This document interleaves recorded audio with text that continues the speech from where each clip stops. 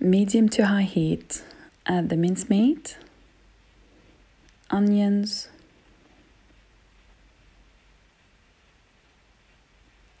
and the garlic.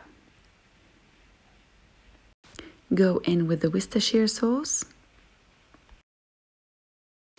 Now add the spices, cinnamon, cumin, thyme, paprika, black pepper, and cayenne pepper.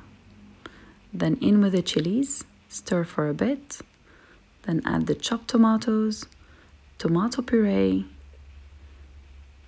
then the boiling water.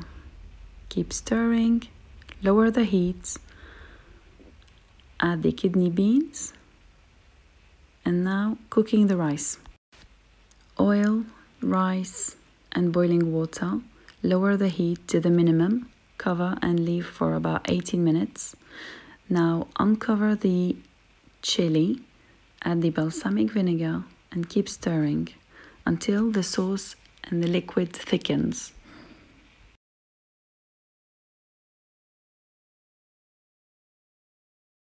The rice is ready.